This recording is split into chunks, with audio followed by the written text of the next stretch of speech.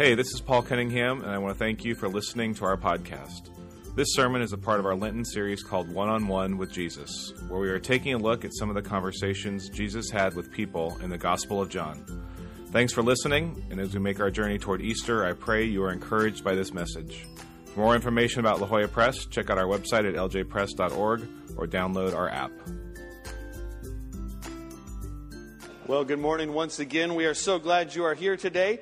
If you are new or visiting with us, you have met us on a Sunday where we are in the middle and continuing a sermon series that Pastor Paul started called One-on-One with Jesus. And this is looking at all of the events and times and conversations where Jesus met individually with people on his entire journey through the Gospel of John. And so today we are looking at Mary and Martha. And Mary and Martha is a terrific story, and many of you may think immediately when you hear Mary and Martha about a couple of stories. And this is a family that Jesus knew well and that he loved. And so as we begin this morning, I would just invite you to pray with me. Lord Jesus, Heavenly Father, we thank you so much for this morning and for the opportunity as we approach Easter, Lord, to remember all that you have done for us and all that are doing for us.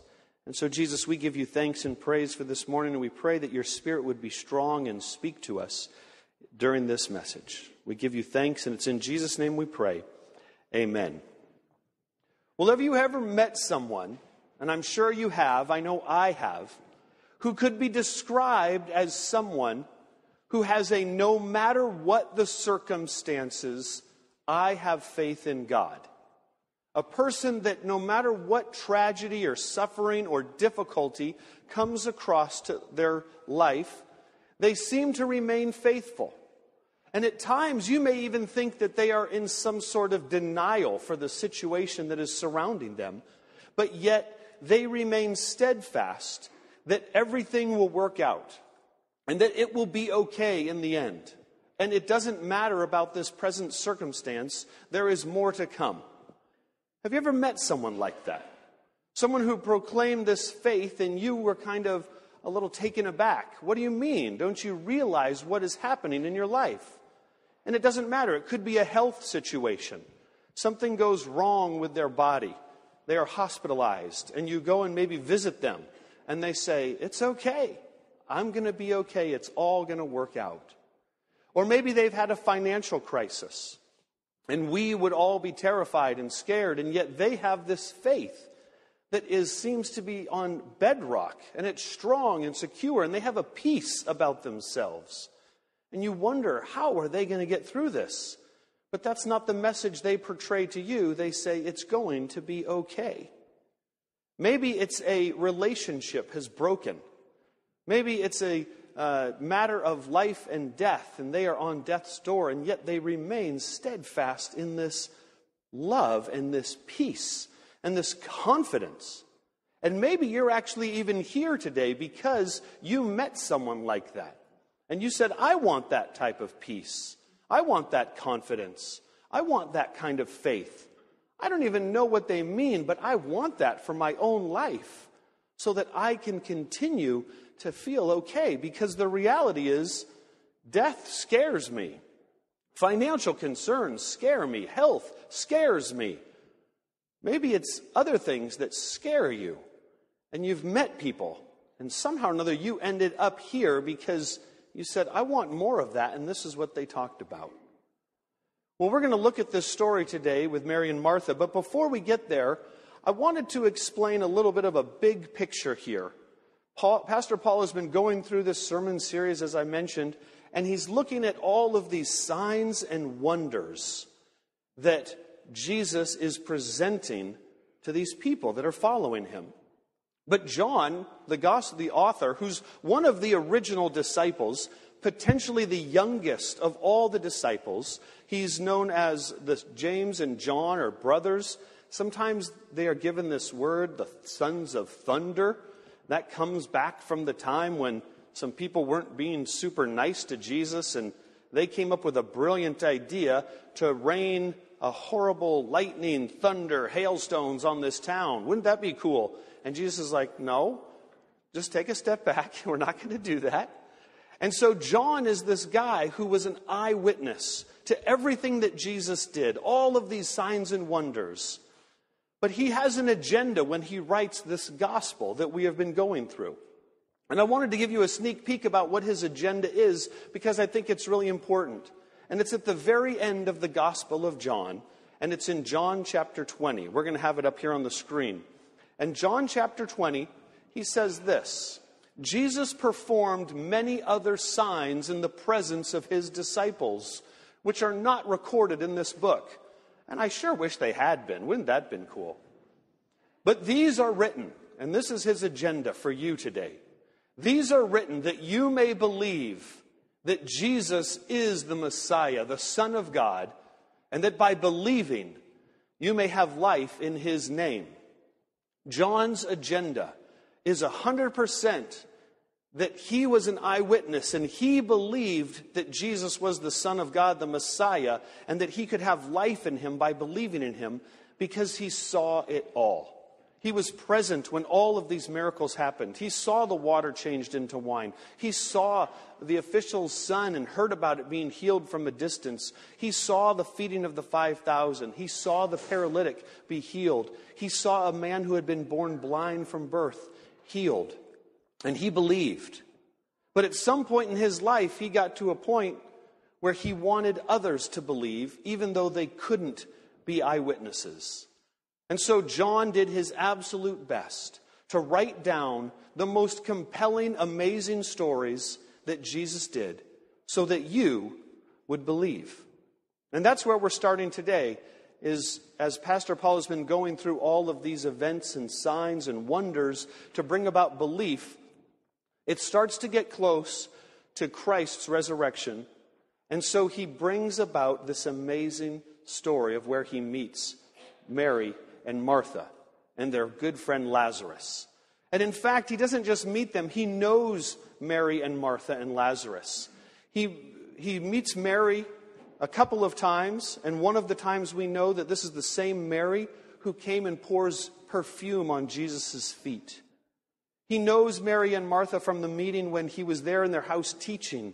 And Martha was the one who was busily running around and getting all the food ready while Mary sat at Jesus' feet and learned. And we know that Lazarus is a brother, and these are one family unit of siblings. And Jesus knew them well.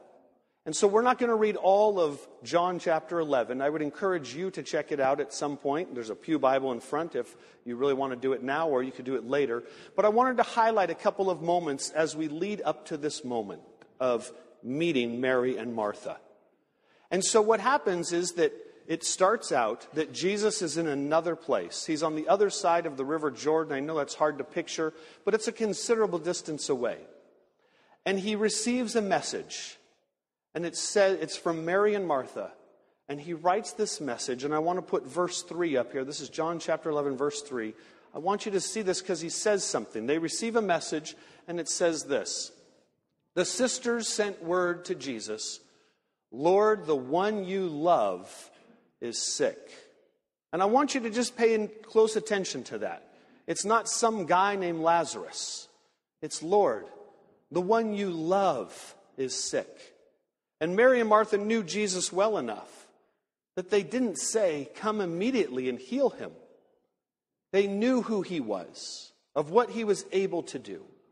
And so they just sent a compelling word: "Lord, the one you love is sick." Notice that they say, "You love the one you love, Lazarus."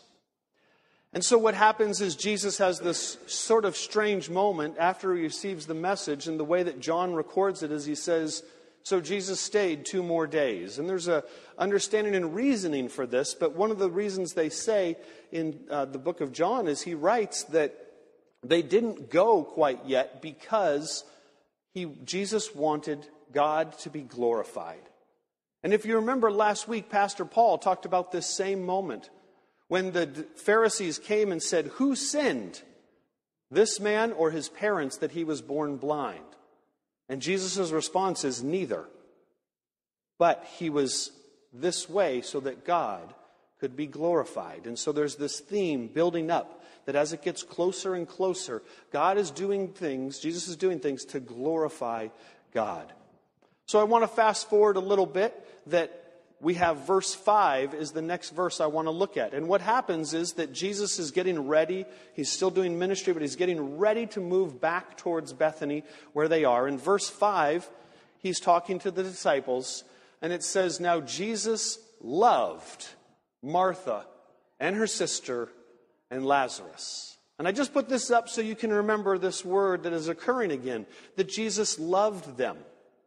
And you would think that if you remember John chapter 4, as we were going through this, that the official's son is sick. And Jesus heals him from a distance. Do you remember this? Pastor Paul just talked about this a couple weeks ago. He healed him from a distance. He said, "Go, your son will live." And everybody knew about this. This wasn't a small town. Everybody was beginning to follow Jesus. They wanted to know more. And so there's a hope. Well, wouldn't the one that Jesus loves, couldn't he just say it from wherever he is, "Lazarus, you'll be okay"? And suddenly he would be. There's a hope, but there's also a love that Jesus has for them. And so Jesus has this moment in this scripture passage where he says, "Let's go back to Judea." Now, Judea was the region that Bethany, where Mary and Martha lived, was in. It would be similar to saying, "Let's go to San Diego," and we're going into La Jolla. But you just maybe say, "We're going to San Diego." And so he says, "Let's go back to Judea." And the disciples question him, "Lord, the last time we were there, they tried to kill you. Why are we going back?" And he says, "We're going." And he says this funny word in verse 11. He says this, "We're going, because our friend Lazarus has fallen asleep, but I am going there to wake him up." Now the disciples, being very practical men, said to him, "Oh, that's good. Lazarus is sick. He should probably sleep." The same thing we tell all of our friends and family when they're sick. What do we tell them?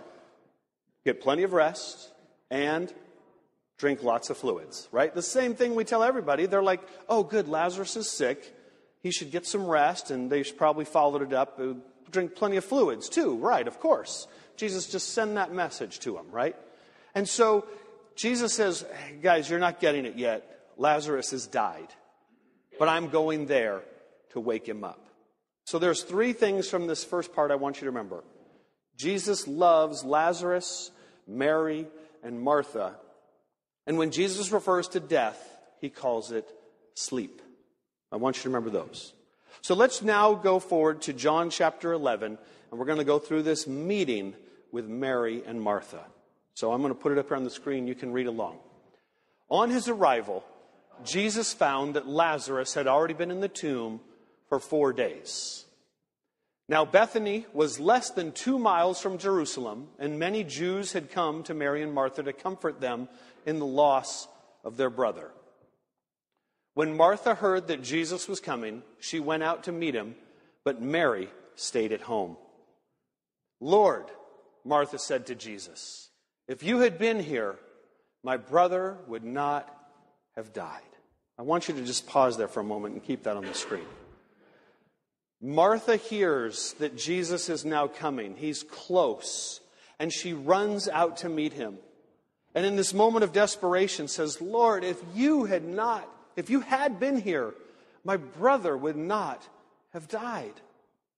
And I wondered, how many times have we asked a similar question in our lives? "Lord, if you had been here, my brother would not have died. Lord, if you had been here, my mom would not have died. Lord, if you had been here, my family would still be intact. Lord, if you had been here, if you had shown up, my parents never would have been divorced, and I would have had a different life. Lord, if you had been here, I wouldn't have this health crisis. Lord, if you had been here, I wouldn't have whatever it may be."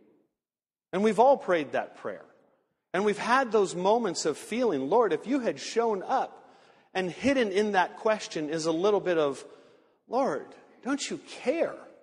Why didn't you show up? I know I have had these moments, and I'm sure you have, where you have been pleading with the Lord. Maybe it was in a hospital bed. Maybe it was at home when the pain was the worst. Maybe it was in grief. Maybe it was in that moment of sadness when relationships were breaking. Lord, why won't you show up right now? Please, Lord. Please show up. We've all asked some variation of that question. And Martha is asking the same thing. Lord, where were you? Why weren't you here at the right time, at just the right moment when I needed you most? But Jesus gives potentially one of the greatest Christian answers that the world could ever know. And he brings about this gospel message, which is so great. And he says to her, he does say, Martha does have an amazing statement of faith before that, where she says, why weren't you here? But I know that even now, God will give you whatever you ask. And Martha gives a great answer about what it means to have faith in Jesus Christ. I know he will give you whatever you ask. She realizes who she is talking to. And then Jesus responds to her and says, your brother will rise again. And now in a great, both wonderful Jewish statement and Christian statement. This was both good. Remember, the Pharisees talked about the resurrection all the time. Martha says, I know he will rise again in the resurrection in the last day. And that's a tremendous statement of faith. But Jesus begins to introduce this amazing moment that I think can meet every one of us.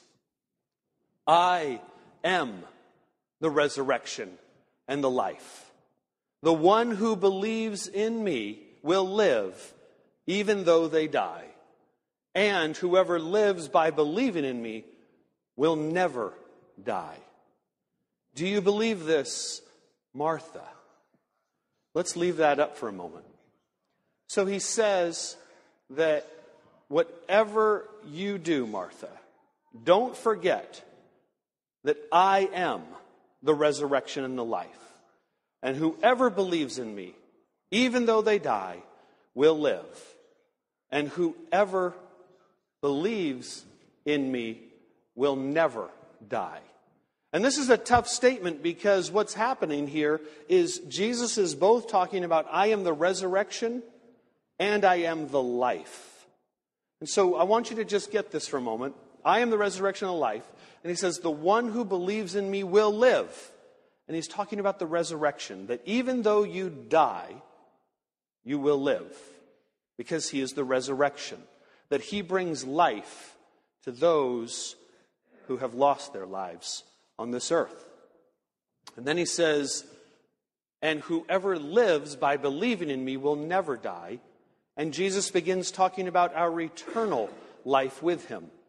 So he's talking about an earthly life that you can live even though you die, being the resurrection. And then he says also at the same time, whoever believes in me will never die, meaning for eternity. And this is one of the greatest statements that Jesus brings because it's the hope and salvation that Jesus begins to share, this new message for all people. And so what I like so much about this is I often tell our students here at the church that whoever can prophesy or predict their own death and resurrection and pull it off, I'm going to follow that guy. And Jesus is now bringing and introducing this idea that he is going to predict his own death and resurrection. And then in 2 weeks, we're going to learn how he pulls it off. So I'm going to follow that guy. So Martha receives this grace statement, and he says, do you believe this, Martha? And I thought about on the front of the bulletin putting a little blank so you could write your name in there. But fill it in for a moment. Do you believe this? Mike, do you believe this? Right? And now, come on, that's good. We're getting yeses. That's good. That's a good thing. And so this is Jesus' absolute crux of everything leading up to this moment. But he knows at the same time, it's one thing to claim it, and it's another thing to show it and to live it out. And so here's what he does next. I want to just keep going through this passage of Scripture. Is that we're going to keep reading, actually, where we left off. Yes, Lord. which a lot of you, either in your heart or verbally, started to say. I believe that you are the Messiah, the Son of God, who is to come into the world. After she had said this, she went back and called her sister Mary aside. And so picture what's happening. Mary is sitting around with a bunch of other people, all who came out from Jerusalem, the Judeans. They all come down, and they are with her mourning and grieving the loss of her brother. And Martha comes and whispers into her ear, and it says, the teacher is here and is asking for you. And I love the way that the Bible is written. We don't often get it in English, but I'm going to give you a little inside sneak peek here. After she had said this, oh, there you go, that's good. We'll go to the next one. When Mary heard this, she got up quickly and went to him. You can't see this in English, but the word that the Apostle John writes in here is, she rises. And it's the same word that is used for the resurrection of Jesus Christ. After hearing that the teacher is here and is asking for you, she rose to go meet him. And so John knows what he's doing in presenting this idea that you get to rise when the teacher comes and asks for you.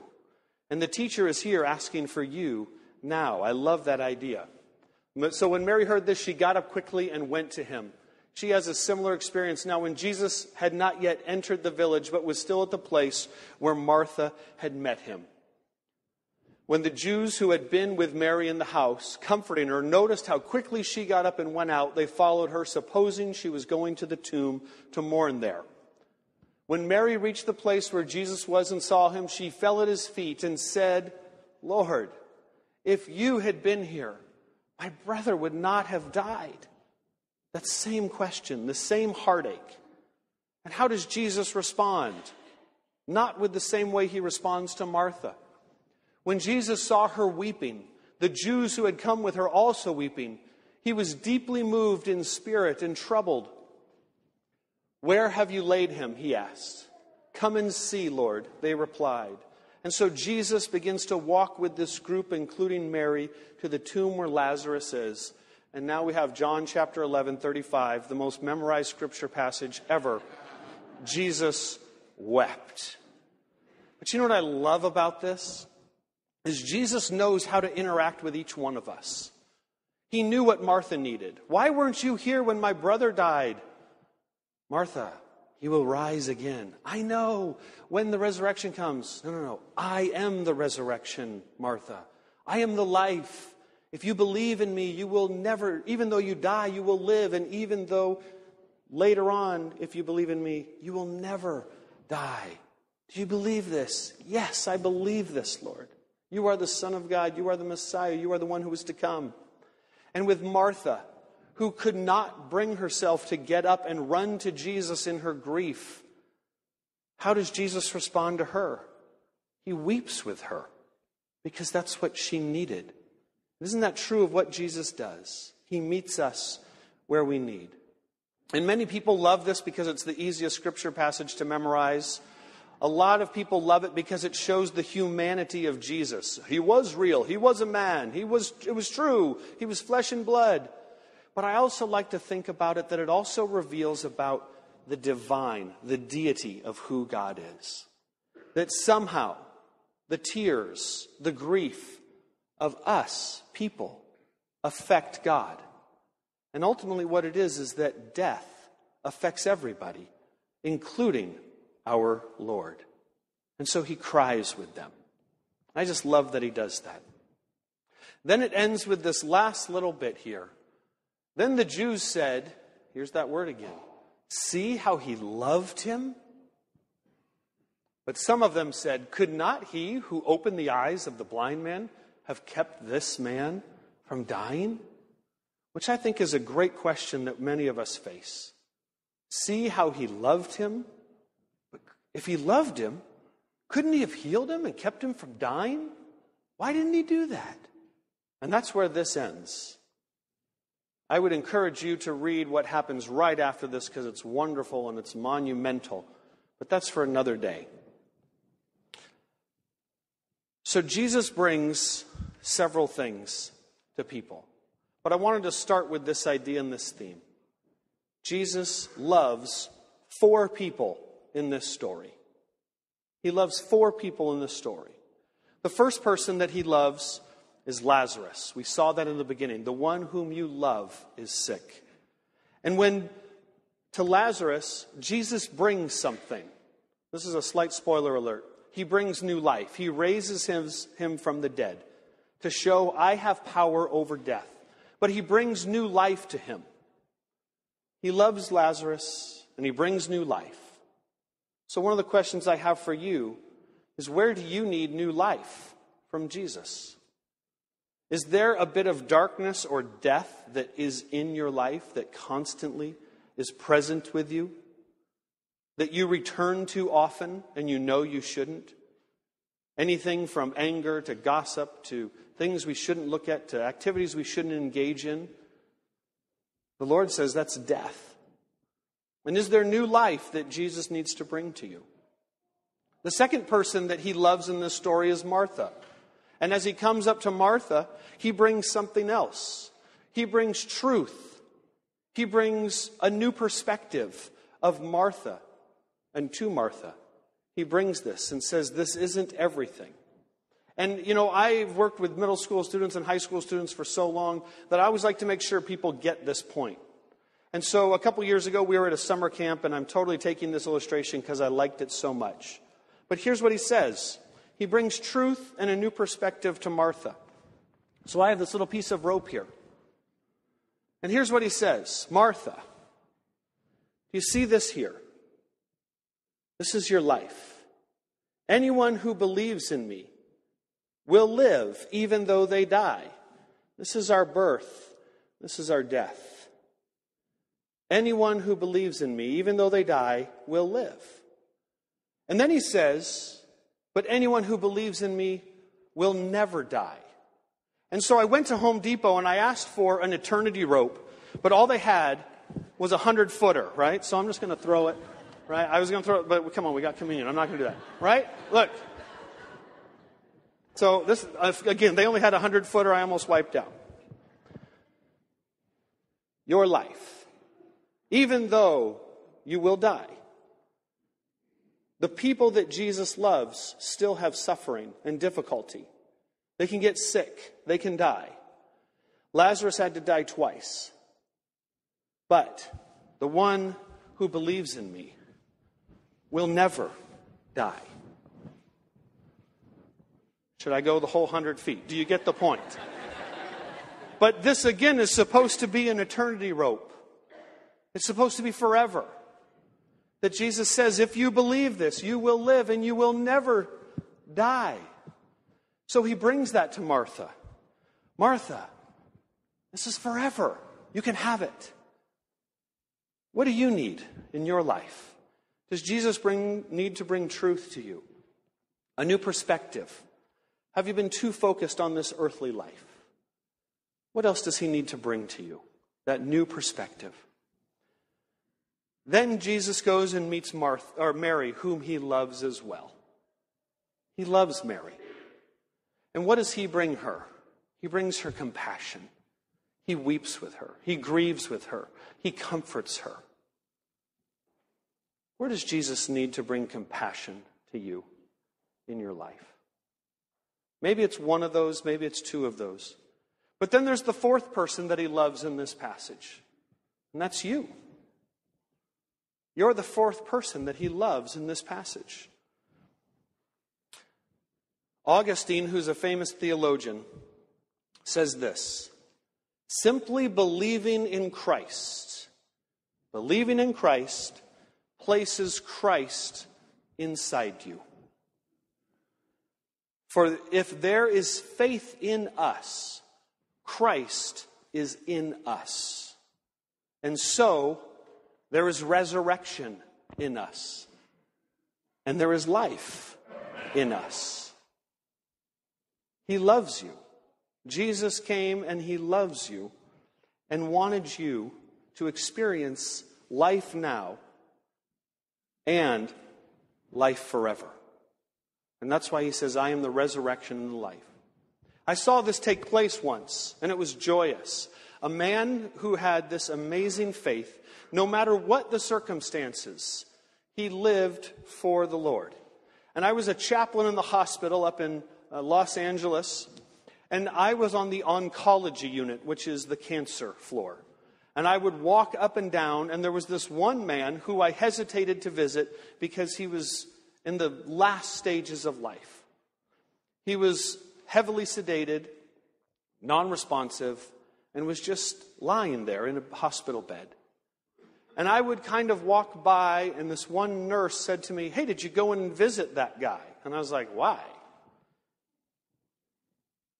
And she goes, "Are you kidding me? Come with me." And this nurse takes the chaplain into the hospital room with this man. And he goes, "You see this man? He loves the Lord.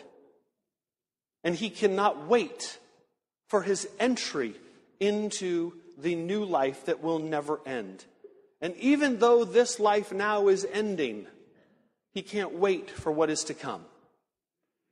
And the next day, I came into the hospital, and the man had died. And I walked by the room again, and his body was still in the room. And the same nurse, "Did you go in and visit him?" And I was like, "Why?" And she goes, "Come with me." And she pulls me in there, and she goes, "You know what happened here last night?" And I go, "Well, what?" And she goes, "His entire family came, and they smuggled pizza and beer into the hospital room because they were his favorite foods. And you know what they did? They had a party in his hospital room because hospice had called, and they said, 'This is it. He's fading. This is it.' And they threw a party, and they drank beer and ate pizza in this man's hospital room, celebrating and ushering him into this life that will never end." What if we lived like that? Wouldn't that be amazing? If we lived like that? If we lived with the no matter what the circumstances, our life will be for the Lord. Because we have a hope and a confidence that this life, although temporary, that little tiny section over there, is nothing compared to what Jesus gives us. What if we lived with a hope and confidence that we weren't ashamed or afraid or worried what people would think because we knew what was to come? Wouldn't that be amazing and wonderful? If we could bring compassion to others the same way Jesus did. We could bring truth and perspectives to the way Jesus did. If we could bring life to other people the way Jesus did. Wouldn't that be amazing? And today, we get to celebrate that amazing with this table. Because Jesus, on the night that he was betrayed, when he began to prove who he was and say, "I predicted my death and resurrection, and I'm going to now begin to pull it off." On that night, Jesus sat with those he loved, his disciples. And he said to all of them, "This bread will be broken for you." Translation, I'm going to die for you. I'm going to be broken for you. And anyone who eats of this bread does this in remembrance of me and all that I have done for them. Translation, Jesus has paid the price of our sins by dying on the cross. So every time you eat this bread, do it in remembrance of what the Lord has done. And in the same way, after supper, Jesus took the cup. And he said, "This cup is the new covenant." Translation, if you believe in Jesus, you have eternal life. If you confess your sins, he forgives them. If you turn to the Lord and have faith in him, Christ's resurrection and life enters into you. And so Jesus says, every time you eat this bread and drink from this cup, do this in remembrance of me. So here in this church, we celebrate communion by passing first the bread, and we encourage you to hold that bread and do some work with the Lord. If you need to confess your sins, that's the time to do it. If you need to get right with the Lord and remove some things out of your life, that's the time to do it. And then when you're ready, we encourage you to take the bread and eat it. And then we'll pass the cup, and we ask that you would hold the cup so that as a body of believers, we can all celebrate by drinking that cup together, signifying our unity in Christ. Let me pray for us. Lord Jesus Christ, we thank you so much that you are the resurrection and you are the life. Lord, that even though our bodies will one day die, you can give us life now. Lord, that we can live the most satisfying life by following after you now. And Jesus, we also thank you that you are the eternal life. Lord, that you have promised us that if we believe, that we can live forever. And so, Jesus, I just pray that as these elements are passed around, Lord Jesus, that we would remember all that you have done for us and what you are asking from us. Lord Jesus Christ, we pray all this in your name. Amen. Thank you, Mike, and thank you for listening. There will be a combined La Jolla Brass Hornswoggle Concert on Sunday, April 14th at 4 p.m. in the sanctuary. The concert is a brass tribute to John Lorge, and proceeds from the offering will assist the Lorge family with medical expenses. Don't miss this extraordinary concert. Beauty and love will abound. Our Maundy Thursday Good Friday service is Thursday, April 18th at 7 p.m. in the sanctuary. Join us on Maundy Thursday for an evening communion service as we celebrate the Last Supper and prepare for Easter Sunday. Then, on April 21st, it's Easter. We will have 4 Easter Sunday services. At 6:30 a.m., we'll have a sunrise service at the Balboa Park Organ Pavilion. 8:45 and 11 a.m. are traditional services in the sanctuary. And then at 10 a.m., contemporary service in Fellowship Hall. Please join us for one or more of these 4 services as we celebrate the resurrection of Jesus Christ. We look forward to worshiping with you, and bring a friend. You can find a complete listing of what's going on around La Jolla Brass on our website at ljpress.org. That's ljpress.org. Or call the church office at 858-454-0713. We hope you have a wonderful week full of many blessings, and we hope to see you soon.